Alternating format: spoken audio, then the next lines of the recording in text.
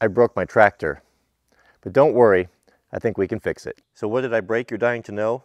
Well, it's not a big deal per se. However, it could turn into be a pretty big deal because, well, what did the old timers used to say? A stitch in time saves 9.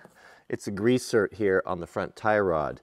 Now grease certs, if you don't know, most of you probably do know this, are a way for you to introduce grease daily maintenance for tractors. A lot of things are not sealed on tractors because it's just the environment that they work in is just too rugged, especially on hinge pins and buckets and backhoes and things, so they rely upon daily greasing if you're using them a lot. So what happened here, who knows what happened, but something, could have been a rock, could have been a stick, has flipped up and knocked the top off and broken this off clean with the threads remaining inside. Now, if we leave this untreated, being it's just an open portal there, dust, debris, water, goo is going to get in there and further introduce, you know, this grit and abrasive things to the inside of this ball joint, which needs to turn, and it turns a lot because every time you move the steering wheel and the suspension moves up and down, it needs to be greased regularly. So I'm going to show you how to get something like this out easily without ruining the threads, and it's a simple repair. This is something that can happen to any type of a piece of equipment you have. The fix is going to be the same on all of them. So the first thing we're going to need is a new grease zert fitting. Now I'd recommend when next time you go to the parts store, get yourself an assortment of these little guys. They're going to come in 2 sizes. Here's your big ones. You can see the threads on the big one there versus the small one. This is pretty unusual for smaller equipment. Usually it's going to be this size. What size is that? I don't really know. I don't remember. But it's pretty standard across the board. Here's one we're going to use. Just a little guy right there. We have plenty of room, no problem with access. If you see these with 90s on them or 45s even, I saw one of those in there. Here's one with a 45. Those are going to be used for kind of tight to get areas, but that's not really a problem here. So with that grease fitting broken off flush, how are we possibly going to get that out? Because we can't get a pair of pliers or vice grips on it. Well, that's pretty simple. The tool guys have got us covered. This is called an extractor kit right here. Now, there's no need to go out and buy a snap-on because these, in my experience, these Hansen brand are the ones that Snap-on brands as their own, and these seem to be a lot less money. How I know that is I bought a pair of Snap-on one time and it had the exact same case. To me, it looked a little suspicious. But what you get in these extractors is a drill bit, and I've actually got this one chucked up, a drill bit that corresponds with, my granddad used to call these things easy outs, but what it is it is a tool that's got really sharp teeth on it that you turn in a counterclockwise location or rotation, excuse me, which backs the thread out, and they work really, really well. Now they'll have right here next to them, this is the corresponding drill bit to be used with this. You want to make sure when you're sizing these things, you take your new fitting, and you don't want to use a drill bit that's bigger than the threads, because once you drill through there, you're going to drill out all the threads and there'll be nothing to screw to anymore. So take the bolt to the fitting that you want to use and find the drill bit that's comparable, the right size is going to work with that. Now some of the better ones, the older ones, and I'm sad to say that I haven't been able to find these anymore, have a left-handed drill bit. Means when you're reversing your drill, that's when it's cutting. And those are my favorite. My granddad always used those on getting bolts out. And the reason why the left-handed drill bit is so handy is that as you're drilling, 50% of the time, in my experience, the drill bit alone will back the thread out or the bolt out, whatever it is that's broken off inside the metal. These, on the other hand, are right-hand traditional twist. What I don't like about them so much is that as you're drilling in, it's increasing the tension, it's continuing to tighten it. However, it's also been my experience that if you watch really close as you're drilling, sometimes you'll see it shifting and moving, and that's kind of a good thing because the vibration of the drill bit actually has broken it free, and it doesn't seem to be a big problem. It works pretty good. So the tools we're going to need for this little procedure, of course, are going to be a drill, a brass hammer, which I'll explain that later. You don't have to use brass if you don't have one. Not everybody has one of those.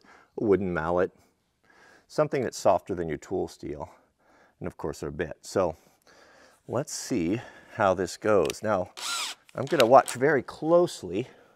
Let's clean that off a little bit there. Of course, we're going to need a little shop towel. We don't want to get any more shavings or anything in there than we absolutely have to. There may not be or dirt, there may not be a way to avoid it. However, it's just kind of the best we can do.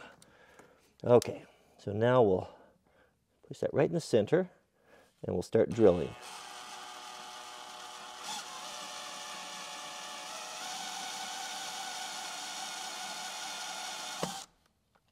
Okay.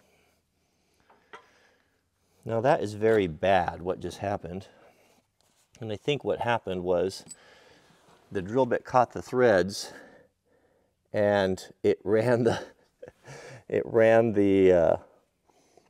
the greaser, the remnants of it, all the way through the threads, and it threaded out and fell inside the ball joint. Okay, so now you can see if what I can do, if I can get that to fit into the end of that, I can grab that and get the threads started and back it back out.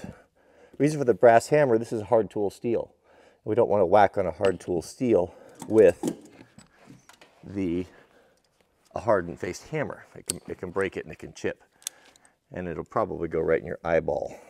Things have a funny way of happening like that. All right, let's see if we can't gently coax that up there and thread that back out. I can feel it in there. So I've got the easy out in the hole. And I just have to make sure I don't cross thread it. This is not at all what I was expecting to happen, but this is the way life goes sometimes.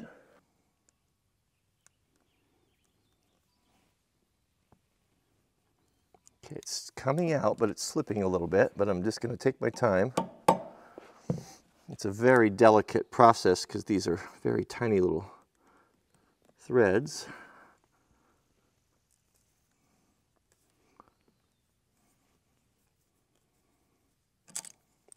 And if we look here, we'll see, voila, there's our little piece. Here you can see the two pieces of the broken grease zerts there. I have two because both sides were broken off. So here's a new one, so let's thread that in, and then we'll be back in business. I can't emphasize the importance of staying up on top of these little things. You know, they seem like minor things, but they all kind of contribute to problems down the road. Most of you know that I ran equipment, heavy equipment, most of my life. Had my own equipment, my own businesses, and worked for lots of other guys. And one thing that pretty much everyone understood, one guy that had a lot of equipment that I worked for out of high school, he told me that if he bought a brand new excavator, for example, machine, and he gave it to one guy, and that was his machine to run, and he ran it every day, and fueled it and greased it, and was really got familiar with it. He said a machine like that he could get 6,000, 6,500 hours out of it before it was really worn and time to move on, to be replaced with a new one. But he said you take that same machine and you cycle multiple guys through it. So you have different guys on it all the time. He was at 3,000, 3,500. That machine is hammered.